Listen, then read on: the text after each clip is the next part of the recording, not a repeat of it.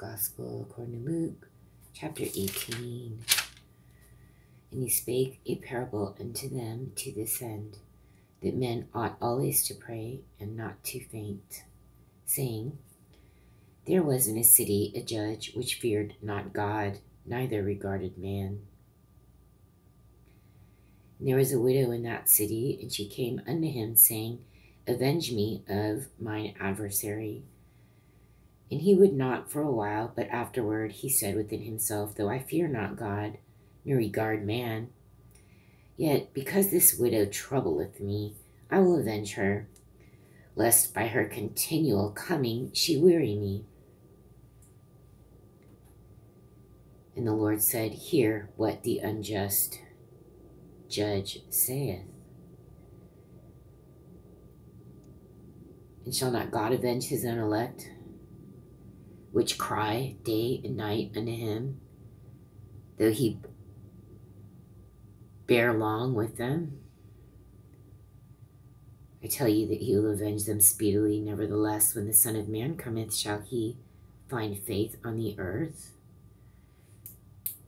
And he spake this parable unto certain which trusted in themselves that they were righteous, and despised others.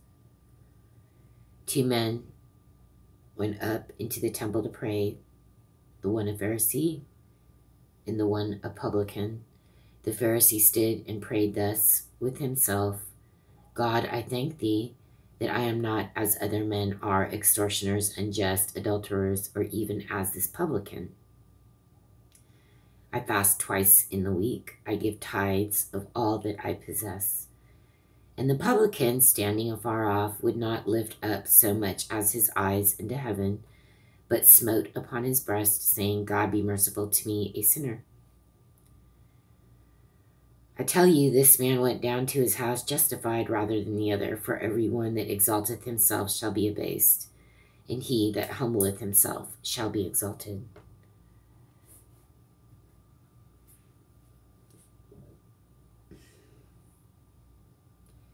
And they brought unto him also infants, that he would touch them. But when his disciples saw it, they rebuked them. But Jesus called unto him, and said, Suffer little children to come unto me, and forbid them not, for of such is the kingdom of God. Verily I say unto you, whosoever shall not receive the kingdom of God as a little child shall in no wise enter therein. And a certain ruler asked him, saying, Good master, what shall I do to inherit eternal life? And Jesus said unto him, Why callest thou me good? None is good save one, that is God.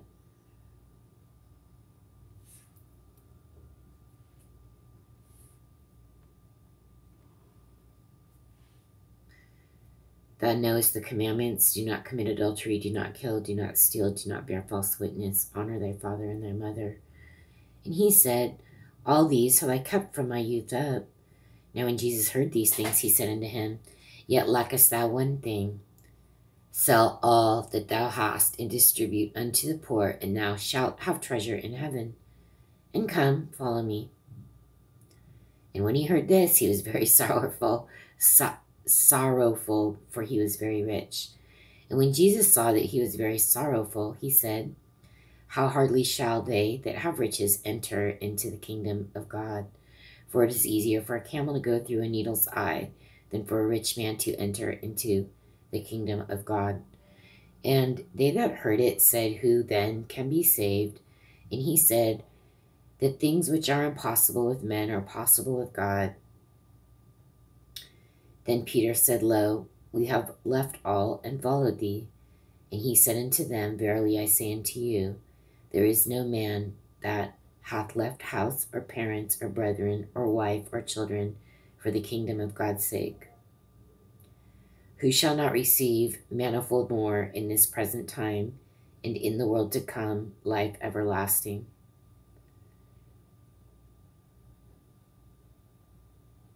Then he took unto him the 12, and said unto them, Behold, we go up to Jerusalem, and all things that are written by the prophets concerning the Son of Man shall be accomplished.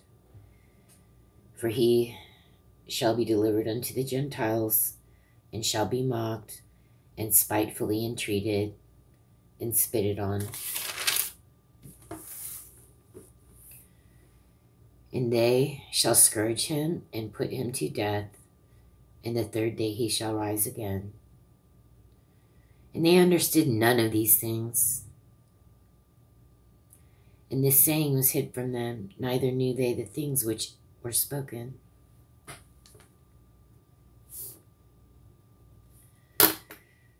So, right there,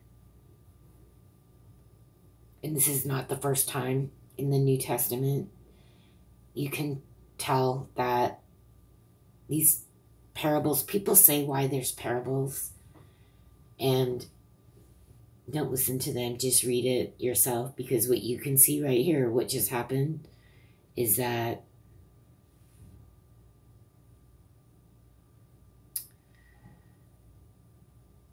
Jesus spoke directly to the 12 disciples, and they did not understand him.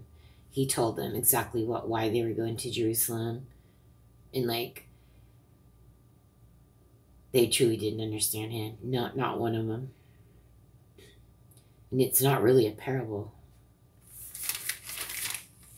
Behold, we go up to Jerusalem, and all things that are written by the prophets are concerning the Son of Man shall be accomplished.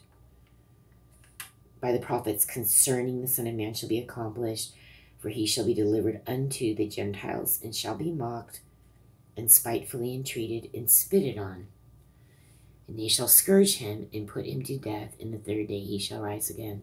It's like, what's that? I know there's no Holy Spirit there, but didn't anybody hear what he said? I'm older. I mean, these are people in their maybe 20s. I don't know how old they are. But none of them understood what he was, none of them said, what did you just say, Jesus?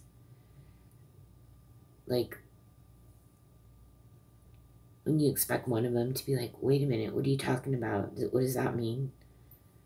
But nobody says anything. So, did they think it was a parable or what? I guess that's the downside of the parable. But it doesn't matter. Nobody said anything to him. Why wasn't somebody like, what do you mean?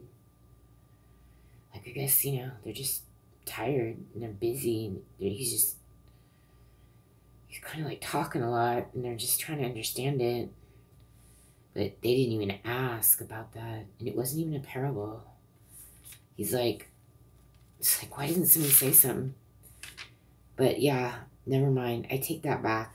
That is not a parable. That is just the truth. At first I thought,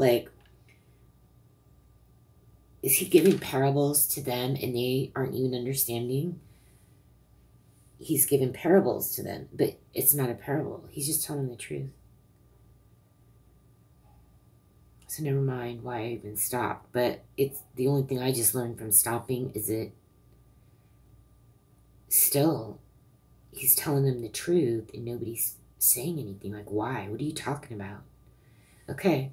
And it came to pass that as he was coming nigh into Jericho, a certain blind man sat by the wayside begging, and hearing the multitude pass by, he asked what it meant. And they told him that Jesus of Nazareth passeth by. And he cried, saying, Jesus, thou Son of David, have mercy on me. And they, which went before, rebuked him, that he should hold his peace. But he cried so much the more, Thou, Son of David, have mercy on me. And Jesus stood and commanded him to be brought unto him. And when he was come near, he asked him, saying, What wilt thou that I shall do unto thee? And he said, Lord, that I may receive my sight. And Jesus said unto him, Receive thy sight, thy faith hath saved thee. And immediately he received his sight, and followed him, glorifying God.